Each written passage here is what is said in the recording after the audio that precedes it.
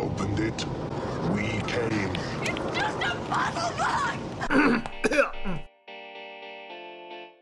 Hello, I'm Justin. And I'm Kyle. And we are the Mirror Twins. And we have our mirror triplet with us today. I'm Luke Piotrowski. This is Luke Piotrowski, a good friend of ours. We met Luke all the way back in middle school. He really gelled with us. We started making movies, our own spoofs. Luke taught me a lot about actually editing. Back in the old VHS days, you know, you'd press play on one and then record on the other. We'd hook up the camcorder to the VCR and then, yeah, edit it that way. What we couldn't do in camera. We did a lot of in-camera editing too, I remember. And there was a lot of, you had to wait a second. You'd hit record, and on a camcorder it took a couple seconds to start. Yeah. So I remember editing lots of movies where the first couple words of a line were cut out were gone. Completely. Well, Luke continued his journey with video and movies, and now he is a professional Hollywood scriptwriter. Hollywood screenwriter, baby. Yeah, that's right. I'm sorry, screenwriter. I shouldn't say that's not term. Offensive. Get a load of this. No. Is there a difference in the term? No. No, it means the same. Just one is correct and one is not. Yeah, exactly. Okay. One's Right. highly offensive. One's not. So why don't you tell us kind of like what's the overall, what's the big, what do you do? Well, I have a writing partner named Ben Collins, and we write scripts for movies. So, you know, we write the dialogue and the action, you know how we used to do, but not on notebook paper handwritten. We use a program. We use Fade-In software, screenwriting program, and it just does, helps with the formatting and stuff. Why do you use that rather than like a Word or something like that? Is all the formatting's already there? The formatting's already there, and it auto-fills in a lot of things. You want to have your character who's saying the line, it's all caps and it's centered above their line. And you can work really fast because it will start to predictive text too. So if I was writing a line for Kyle, once I type KYLE, it'll autofill for him, and it will sometimes even predict, like if I was writing a conversation between the two of you, it would probably know to go ahead and put Justin for the next one. So you can work really fast. In Word, it would take forever to kind of space everything out. Yeah. But here you can just kind of bloop, bloop, bloop. Makes it a little easier. Gotta keep pace with your mind. So Luke, would you tell us and the good people watching and listening at home, what movies have you written scripts for? We have 4 produced movies. We did, I think the first gets a little shady because there was a year where we had a bunch kind of go into production, a bunch come out at once. I think our first one to go into production was a movie called Stephanie that was a Blumhouse movie directed by Akiva Goldsman. And then we had a movie called Siren, which was a spin-off of a horror movie, VHS, a found-footage horror movie. We did a feature adaptation of one of those segments. And then we had a movie called Super Dark Times, which was our first sort of, we really were in control of it. We had a friend that directed it, sort of our first more auteur kind of movie that we had a lot of say in. And then we had a movie called The Night House that just came out last year. And we have the new version of Hellraiser, which just wrapped and should be coming out later this year. So those are the ones that have been made, and then like a ton of stuff that hasn't been made, that maybe will, maybe won't. And we'll get to Hellraiser. Yes, this is the writer, or one half of the writers for the new Hellraiser movie coming out. Yeah, we know him. Go ahead, take a picture.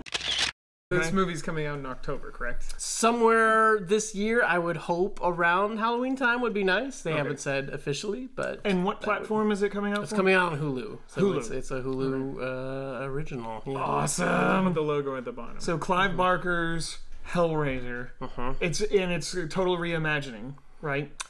It is. I can't say too much about what it is or how it is, but yeah, it's sort of a... It's not a sequel, basically. It's not really a sequel, no. Okay, all right. We'll get back to Hellraiser, but I want to touch on a point that you mentioned, and I think a lot of people don't realize this about people in the film industry, writers being one of them, is that you don't get paid for the scripts that get produced. Sometimes that's not where a majority of your paycheck comes from. Oh, right, yes. It's you get paid for just doing the work, and sometimes those scripts can go very far in production, but then never get made. Yeah, there are screenwriters out there that can make a living as professional screenwriters that have never had a produced credit necessarily. That is crazy. Can you kind of explain how that works? works and why it's like that? No, I don't think I can. No, I don't understand. The business doesn't make any sense a lot of the time. But yeah, I mean, obviously they'll pay you to write a script, and then maybe that script isn't good enough. Maybe the star that they thought was going to be in that, falls through, and we can't get this financed. Or the big thing that happens to us a lot of time is there's a regime change at the top. Let's say we write something for Paramount, and they're paying us to write the script. Then the head of Paramount, is no longer the head. Somebody else comes in. A lot of times you have people at the top that don't want to inherit other people's projects. So they're like, okay, we're going to wipe the slate clean. Everything that my predecessor was going to do, I don't really want to do that because I didn't choose to do that. And sometimes that can be just like sort of, I want to mark my territory. And sometimes it's just like, I don't know what to do with this. This wasn't what I would have chosen to do. We're going in a different direction. So a lot of times you have projects that get killed in that way. But obviously they're not going to make you write for free unless you're like just starting out. You can't really do that. So, they have to pay you to do the writing, but whether, it costs a lot of money to make a movie. So sometimes it's better for studios to swallow. They're like, okay, we paid you X amount of money to write the script, but we're not going to throw more money at it and make a movie that we feel like we can't release or isn't going to be good. Paying a screenwriter is, depending on the screenwriter, that's relatively cheap compared to producing a film, and you got to pay everybody else. So you can develop movies and you can pay for a lot of scripts, and then you kind of pick the good ones, because you're investing in a potential movie. Because I write music, and I've gotten a couple pieces published, but it's commission only.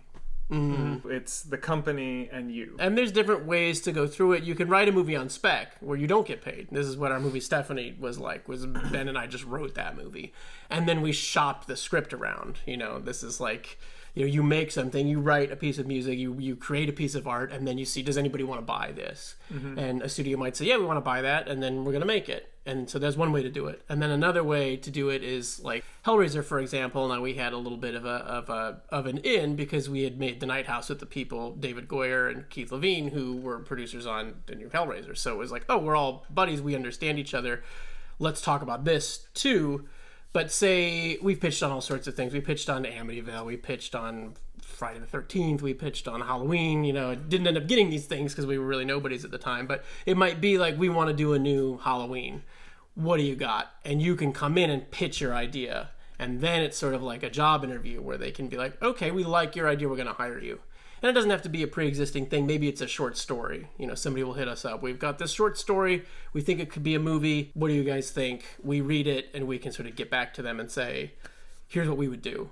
Okay, great. We want to hire you to write it. So there's different paths to Now, when you're making these connections, before you had these connections, did you have an agent to help you? We had an agent and a manager pretty early on, which is, I hear, sometimes the hardest thing to get. But luckily my writing partner went to film school, so he had some connections of people that were in the industry in different ways, that once we had scripts, it was like, oh, could you take a look at this, and do you know anybody? And we had our agent was sort of up and coming at the time as well, and this is kind of the big thing. The thing is it's not always knowing the head of the studio, right? It's just knowing other people who are also ascendant at the same time, and so you can help them out, they can help you out. Oh, I know somebody. So it was really just passing the script along to a potential agent who read it and liked it, got in touch, and it was sort of a probationary period of like, okay, we'll be your agent. I'm not going to sign anything, but like, we'll sort of feel this out. And then we've only had the same agent for, like 10 years or something now. Okay. That's awesome. When did you start seriously writing? Because you were an English teacher. I was an English teacher for 9 years. And you were writing at the same time, right? And like, some scripts were I started seriously writing when we would make videos for the morning announcements at in middle school. Flat Rock. Was it Flat Rock Middle School? Yeah. Yeah, that was the serious writing. I was trying to go to film school, to the Savannah College of Art and Design, and I couldn't network because I didn't have any friends there. So it was easy to make movies when we were all friends, but it becomes a lot harder when you're at a school by yourself and you don't know anybody, particularly for me.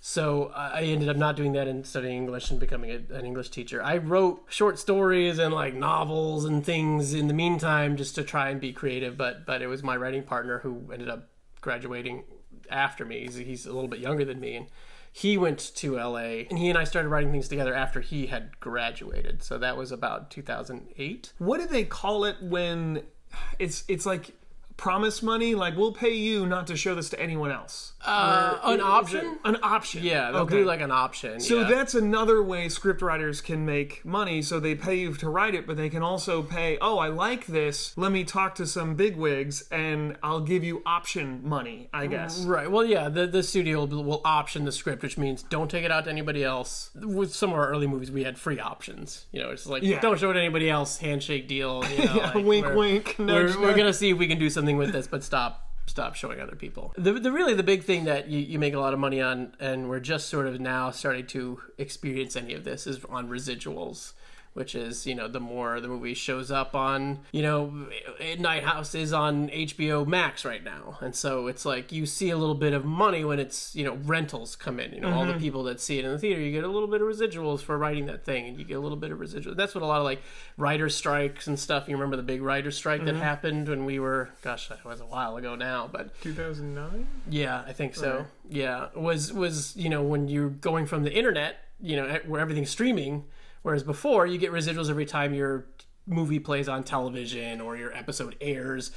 But that changes when it's on a streaming platform. Right. And so, you know, we want to make sure that the deals are reflect how do people actually consume media, and make sure that everybody who participated in the creation of that media is continuing to be compensated, because it continues to make money, you know, whether that's through ticket sales or through DVD or Blu-ray purchases or streaming rentals or ending on a streaming platform. You sort of, you know, depending on how good your deal is, you can get a little bit of, you can see some of that. So the genre that you primarily write in is horror. Horror. So that, I mean, it's straight horror. But when we knew you, when we were doing stuff together, it was all comedy. That's true, but sometimes both. I think a lot of our stuff always had a little bit of both of that Evil Dead kind of flavor of, like, really wacky, silly slapstick. Horror elements and scary creatures and monsters. And I tell people, oh, I know a professional screenwriter who's actually screenwriter. It's a screenwriter. There, I like that. And they ask me, oh, what has he written? And I tell them some indie junk. I say he writes really smart horror movies. That's how I kind of describe your style. Kind of you, sure. Is that correct? Is that how you describe yourself? I think so. Yeah, I mean, I don't want to get into this whole thing. There's a thing within the horror community online and within, like, horror journalism and film criticism in general, of the term of elevated horror. I don't know if you've heard the term elevated horror. They sort of use it to describe, honestly, a better term would maybe be art house horror, because everybody really gets rankled at the idea of elevated horror, because they feel that it implies that other horror is less than. But you think, like, a movie like The Witch or The Babadook, or, you know, maybe even to some extent It Follows, or like the A24 horror movies, they're movies that, you know, obviously have your, like, you know, Nightmare on Elm Street Part 4 is not an elevated horror movie, right? It's there to be, it's awesome, but it's there to, you know, purely entertain. Yeah. There are movies that are made to purely entertain. There are movies that sort of, like, have more artistic intention or tone.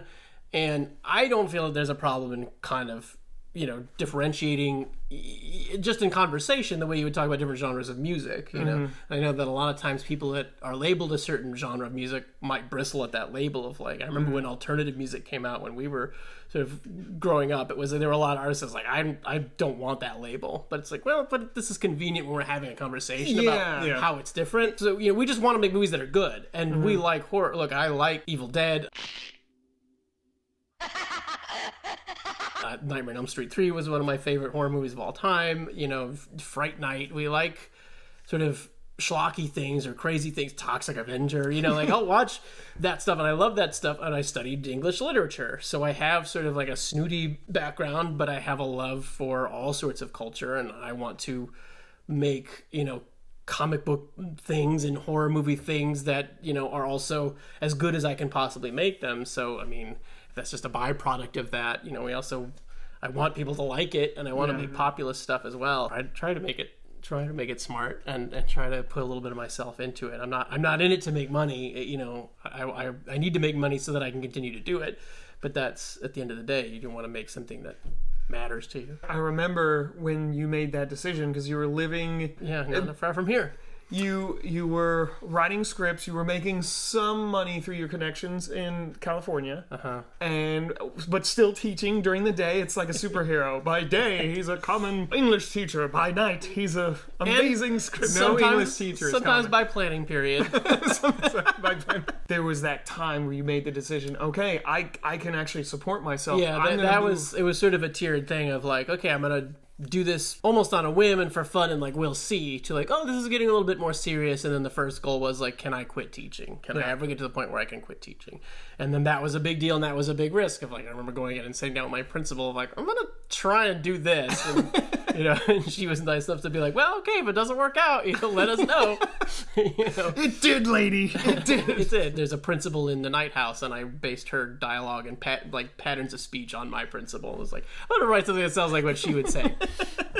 So she's got flattering. She's got a spiritual cameo in the movie. So that was the first big step, was can I quit teaching? And then obviously the next thing was, well, when can I feel financially stable enough to move to California, where everything is, we were talking about earlier, everything is much more expensive. That worked out, and I've been out there 6 years, 7 years, something like that. And excellent. And just receiving more jobs and getting more acclaim, and that's amazing. Yeah, it's been a good year. There's a lot of exciting stuff. Maybe I'm a horizon that that he can talk about. Let me ask you about time frame. So let's say you either have an idea for a script or somebody came to you with an idea. And everything goes smoothly, or the average amount of time. It doesn't. Okay, it never does. It never does. But let's say, perfect world. Let's say it's the average. Everything is the average. The average amount of work, the average amount of time, the average amount of meetings that you have to take. How long does it take? Because I know that you have a million meetings, right, for everything. Lots of meetings, yeah. Idea to it's out. Everybody can watch it. Yeah. How long does that take? Average. I mean, I don't know about average, but I will say it does seem, because I have such a hard answer here, is it does seem like we're on a 5-year cycle. 5 years. Whereas Night House we wrote very early on because we were frustrated by some of the studio experience of, having to go through that process of, you got to have so many jump scares by page 10 and trying to be really commercial. It's that specific? Sometimes. Really? I mean, in the age of algorithms and stuff, and certainly some studios that sort of make their money on like a very specific brand of horror movie will be like, does this track as being popular compared to our other movies? They literally use algorithms and like a step-by-step guide to write some of these. I mean, it comes up.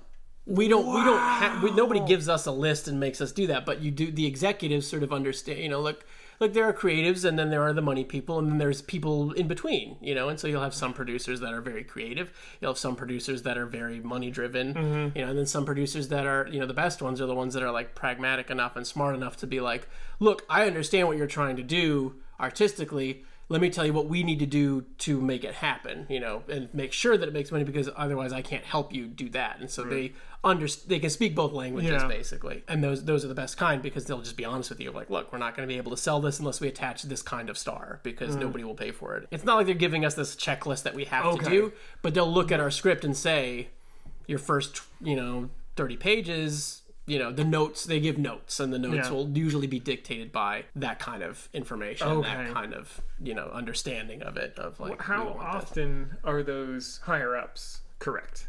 Because I know famously, I can't remember his name, the producer of Back to the Future, didn't want to call it Back to the Future because he thought the title was too confusing. And Steven Spielberg sent him a message. Have you heard this story? Yeah. Where he said, that's a funny joke. And, the guy was too embarrassed to say anything about it. And so okay, I guess it's Back to the Future. He wanted to call it Man from Mars or something. Yeah, it was some ridiculous title. title. I do remember hearing about that. Yeah. So back to my question, how often are they right?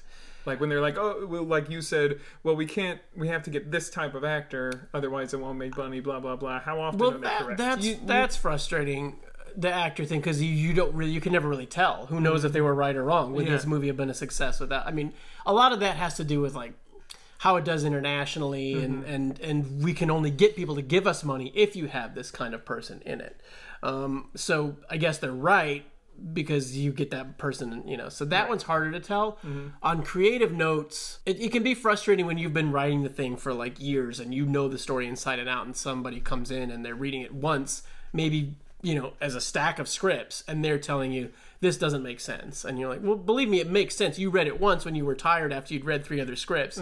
That's why it doesn't make sense to you. If you read it again, you know, sometimes it sort of feels like you can give them a script twice with minimal changes, and they're like, oh my god, it's so much better. I was like, yeah, because you read it again and you now knew what you were looking for. Yeah, okay. I will say a lot of times it does come down to, though, it's the note behind the note that you need to think about. As like they're telling you something, they might make a suggestion. Their suggestion might be wrong, but the fact that they noticed something was right, and so what you need to do is understand you have a problem with something in the story where it didn't make sense to you. Okay. You didn't think it was good. What I need to do is understand why you had that reaction and see if I can fix it on my terms, because I am the I know all this stuff.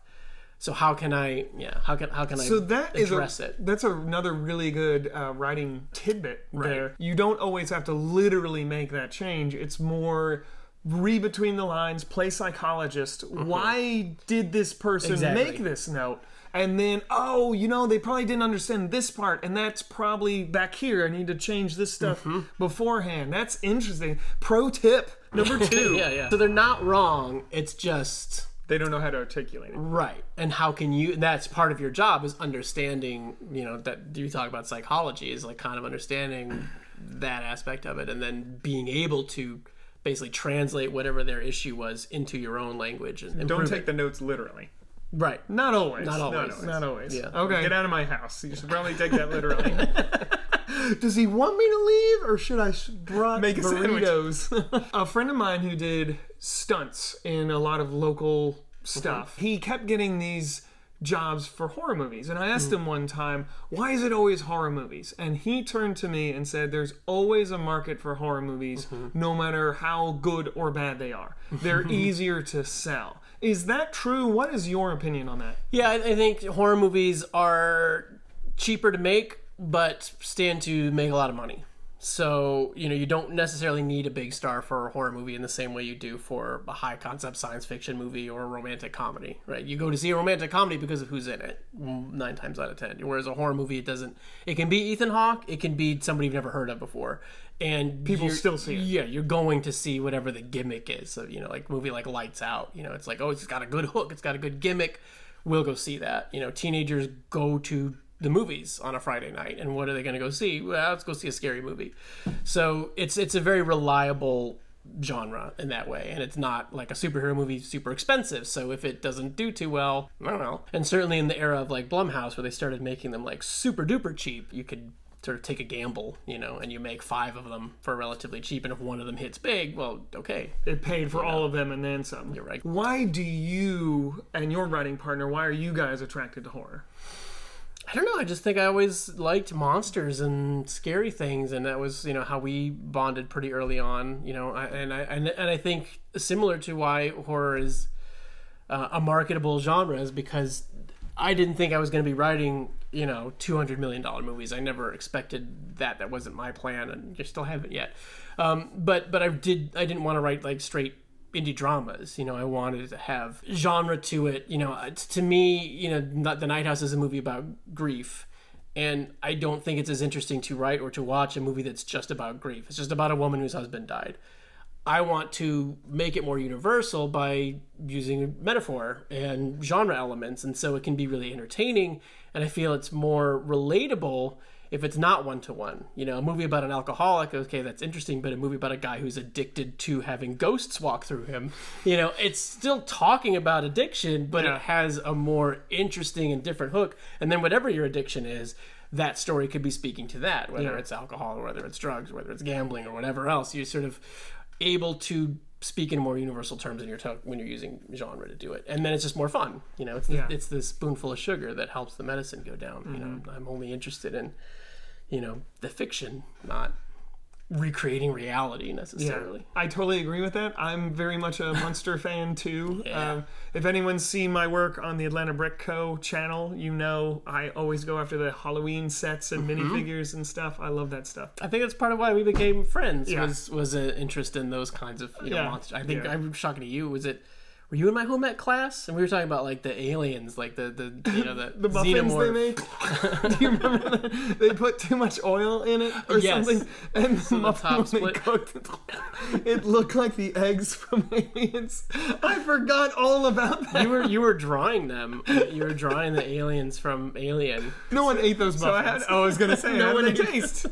Do you have a specific writing process, or is it different per project? We've changed over the years as we've gotten more experience. We didn't used to outline, I was doing that Stephen King method of just like, well, I want to see where the story goes, so I don't want to know the ending until I get there, which is not, if you're writing professionally, you can't really do that. Like, they start to, you need to, especially if you're pitching something, you need to have beginning, middle, and end. And you need to tell them, here's a beginning, middle, and end, so that they know, okay, I know what this is, now I'll pay you to write it. And that can be frustrating because it's all the hard work with none of the fun stuff. The fun stuff is writing scenes with characters and they're doing stuff, and you're like getting to, like, the hard part is the math equation of a plot, and like, how do we set things up and pay it off, and that you have to do all that without getting any of the fun is like, that was kind of sort of the hardest thing to learn about writing professionally was, I got to tell you the story before I tell the story to myself in a way. Yeah. Does that ever conflict? So you made this plan, you sold it on this plan, and then when you actually have those two characters sit down in that room in your head, it starts going somewhere else, and you're thinking, this is so much better. I got to change the ending now. Has that ever happened? Yeah, a little bit. I think you sort of are free to do that, and then you're not a novelist by yourself. Like, here it is, I'm done.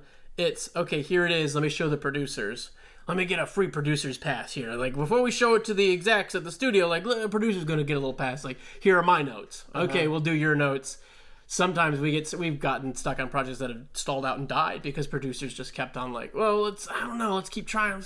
And there were so many producers that it just, okay, well, I guess this isn't happening because there's too many cooks in the kitchen. But ideally, you're working like, say Hellraiser, we had a story by David Goyer, who is the producer on there, and he wrote Blade and Dark City, super big, screenwriter from when we were, in high school, like going to see movies. It was like he was writing a lot of the movies that we were going to see. Batman Begins. He did a sort of a treatment of the new Hellraiser story, and then we, took that and changed a lot of that and, built out from there. And then we had our director from the Night House eventually come on. He came on, and there was a lot of sort of grief elements to the Hellraiser initially, and we were like, well, we just did that, so we need to kind of change it up and take this in a different direction. Just as a director in general, he's going to have some ideas of like, I like this, I don't like that.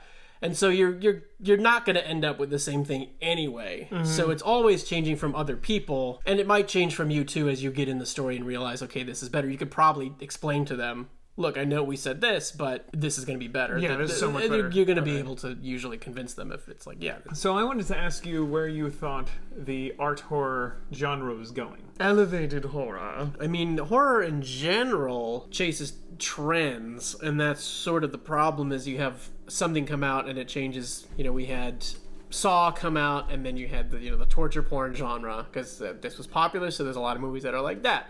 And then you had Paranormal Activity come out, so that's when we arrived on the scene. Was everything was found footage, and we actually had a meeting with somebody once that says, we're looking for the next Paranormal Activity, and my writing partner said to them, like, the next one's gonna look, it's not gonna look like Paranormal Activity. The next Paranormal Activity is not gonna look like that. It's not gonna be another found footage horror movie. It's going to be something that's completely different. And I think he asked him, like, if Paranormal Activity came across your desk today and you'd never seen it before, would you do it? And he's like, no. And so that's the problem, is you have to be thinking ahead, but sometimes we're too far ahead. Like I told you, we're on this 5-year cycle. So we wrote Night House before there was Hereditary, before there was Get Out, before there was The Witch. The art house horror boom hadn't really happened, so there wasn't a market for it. So Night House is like, well, this isn't a Blumhouse movie. This doesn't look like Insidious. So how can we sell that? We don't understand what this is. And then you cut to 5 years later, and it's like, okay, well, there it is. So it's hard because sometimes you're too soon, and then you have to wait.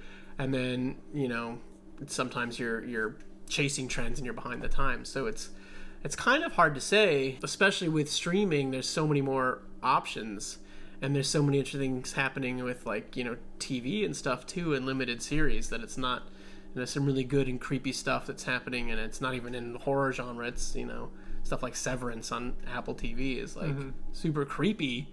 It's not horror. It's not a movie, but it kind of pushes all those buttons too. Yeah. So. Do you feel like you can point to specific influences? Either you've named some movies already, but are there any books or anything else that authors In terms of like the genre in general, influencing your writing, or me influ- personally? Yeah, you personally.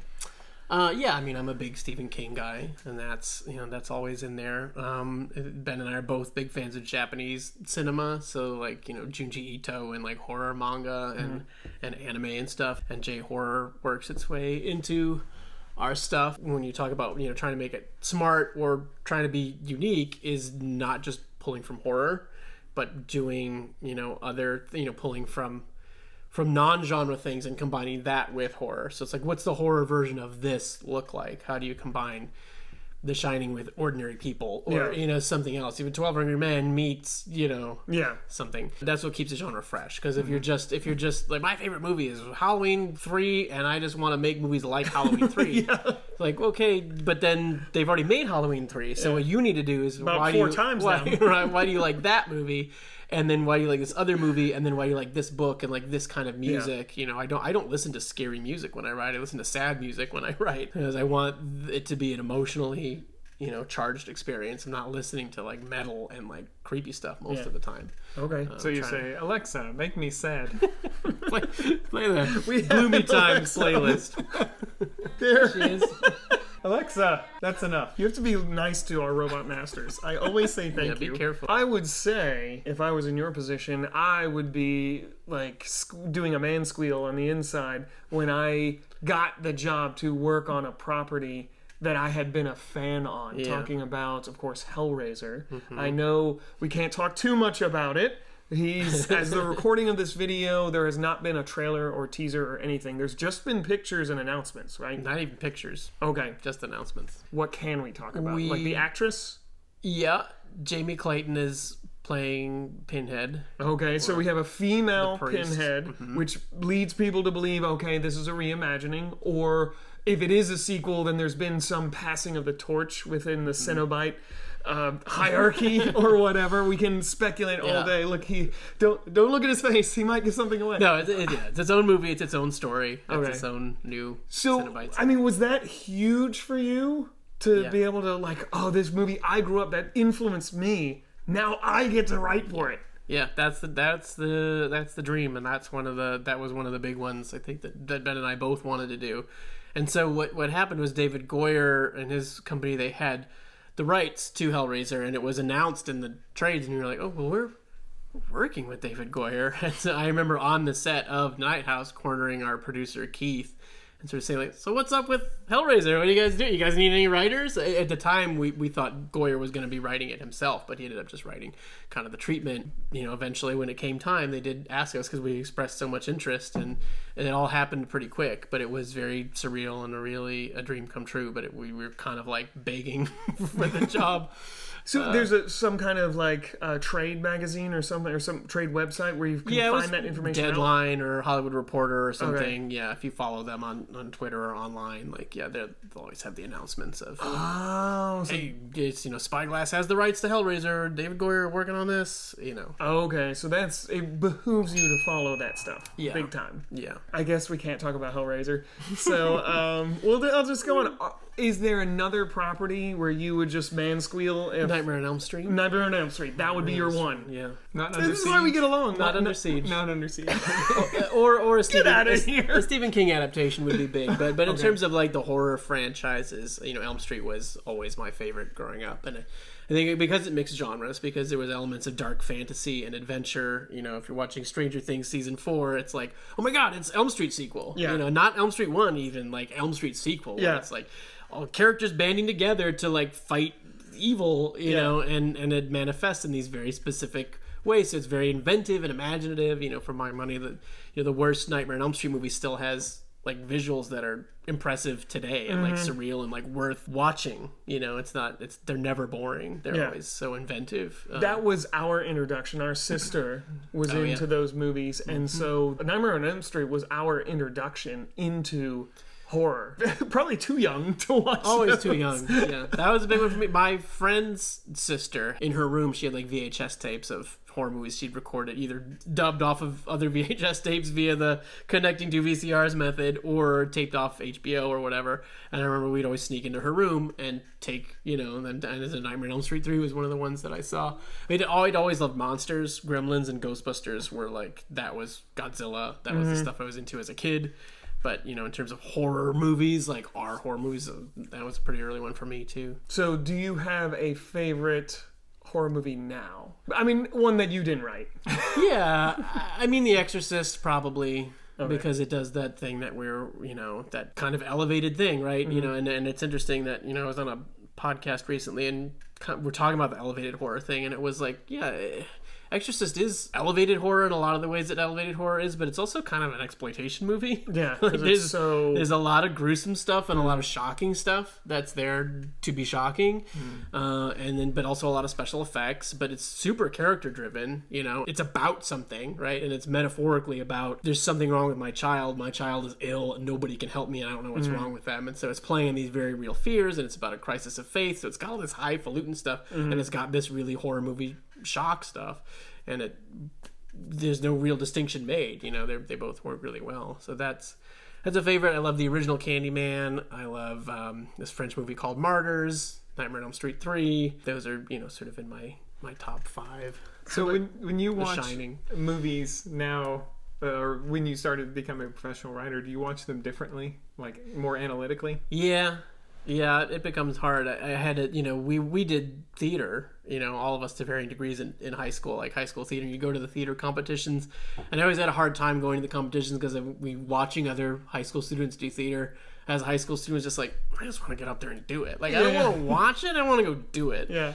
And so there are certain movies, and like, you know, especially horror movies, it's like, oh, I just want to write something like this, or like, oh, I wish I had written this, or, you know, you kind of do have that. So once you've made the sausage, it does become slightly harder to check out. And there's also a feeling of responsibility of like, gosh, I need to be seeing all this. I need to be getting in different influences, and I need to be seeing what's going on. So this. Do you have a writing pet peeve? Is there movies or genres of movies where why is this popular? This is bad.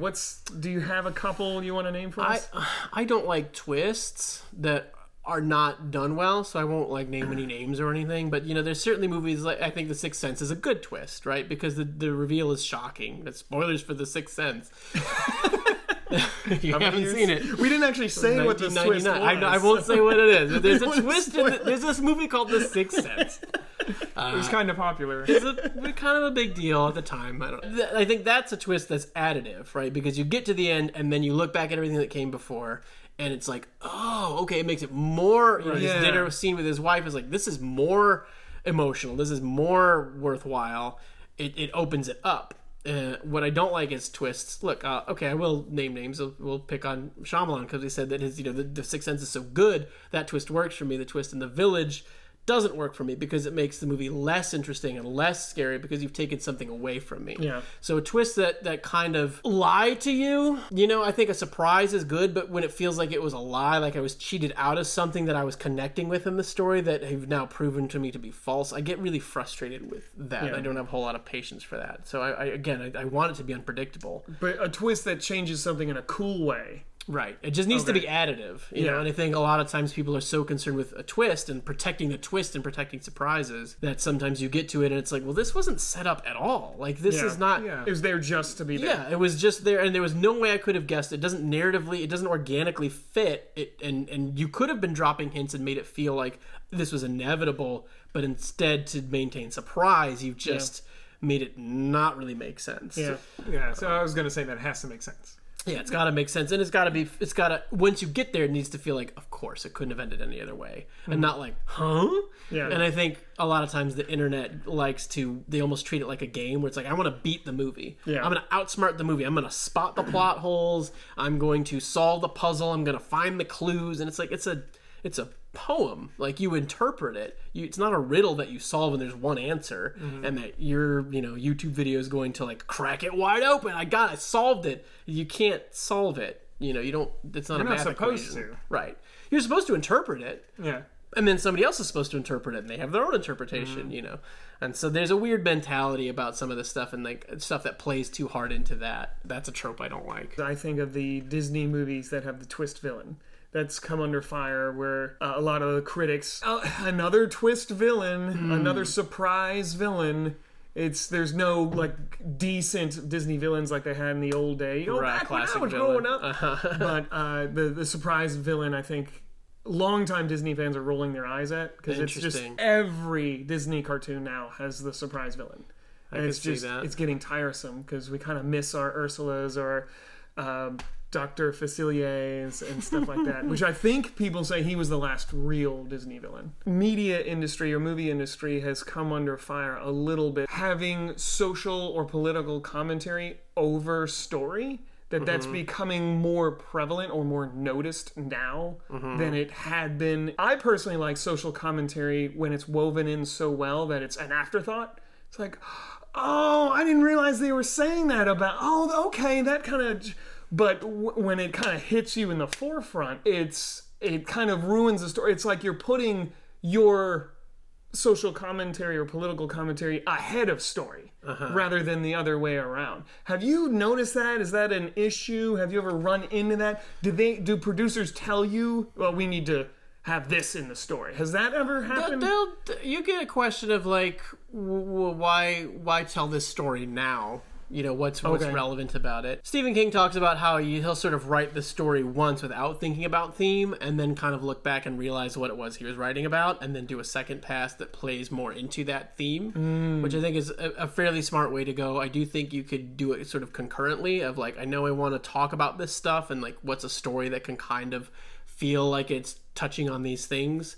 I don't know that, you know, it's probably never a good idea, whatever your theme is, whether it's social commentary or not, to be like starting completely with theme and then building around that. But that can work too. Obviously, it just needs to work as a story. And so similar with a twist, I think it just needs to work. Nobody wants to be preached to. You know, you want to be telling a story. You know, in terms of social stuff, I think the biggest thing we need is just like, we need to allow lots of other people to tell stories, and we need to free people up to tell stories that aren't necessarily about their experience as, you know, a minority of some way. Like, let gay people write movies about straight people. Let them write horror movies that don't have to comment on that. You know, let Asian people make movies where they don't have to be representing all of, you know, Asian Americans in their stories. Let them tell whatever story they want to tell, and invite more people to the party to make their art, and then you will naturally have that stuff happening. And I like, you know, social commentary. I want, you know, my horror movies certainly have always talked about something from Dawn of the Dead onwards. You know, you're always talking about something. Yeah. You know, you are always commenting on society, because horror is about what's scary. And so we look at what's scary and like, what's the nightmare version of that? What are the fears that the movie can convey? But obviously I don't think anything that is not about the story and the characters, if it doesn't feel like it's a natural fit, if it feels like it's forced, of course, it's never going to be good. Well, Night of the Living Dead, the fact that you have, you know, the black guy survives, and, you know, spoilers for Night of the Living Dead, and comes out of the building at the end, and he survived the whole night. He survived the zombie apocalypse, and he steps out and he gets shot by the cops. Yeah. That's in the black and white. Yeah, the original Night of the Living Dead. Yeah. You know, like, that's very political. That's very much commentary, and, you know, it's not what the story is all about, but it's very much in there, and people distrusting each other, and that you know, that guy trying to stand up and lead and save everybody, and is ultimately, you know, victimized by the people he's trying to save. The theme was interwoven, and the story came first. I felt like, let's tell a good story first. We had this theme interwoven into it.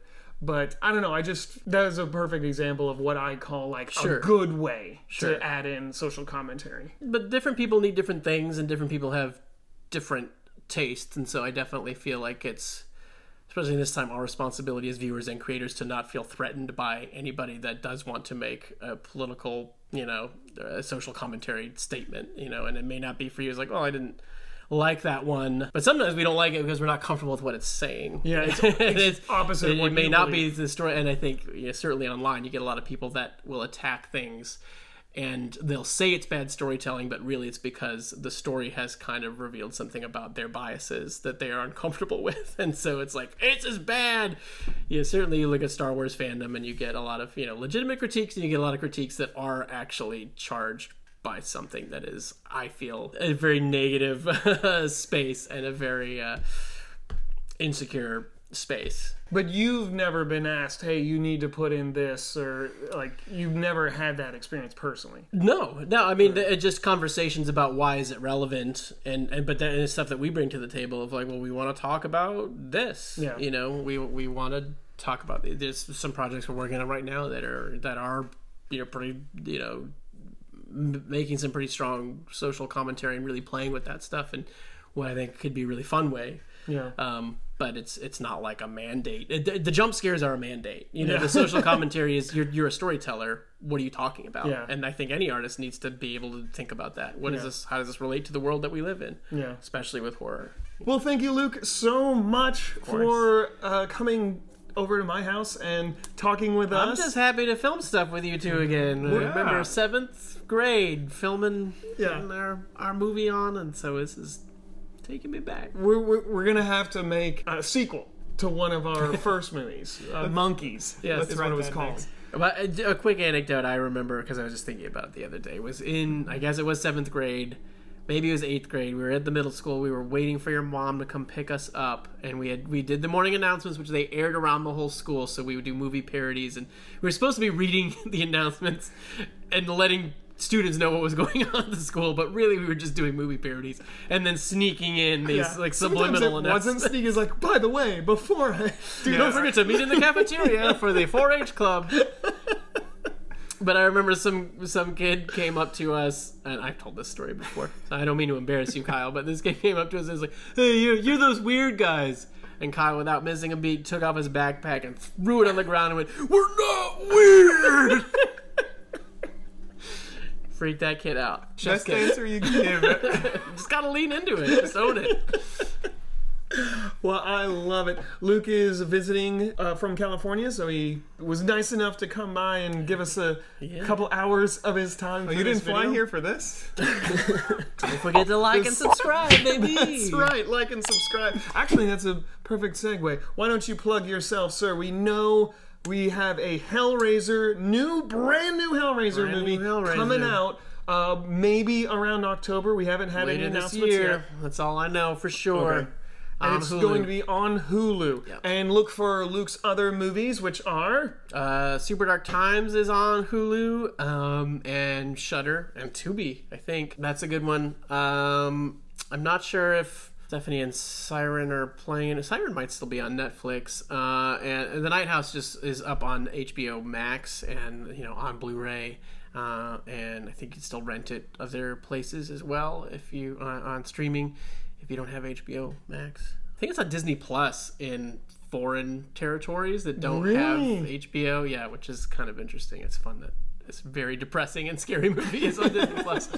And Kyle, you reminded me that you have stuff to plug as well, unrelated to screenwriting. Yeah, if there's any middle school band directors watching this channel, I do write music for GPG Music, and just look for Kyle Sims under their new pieces. And how do they find that? What's the website?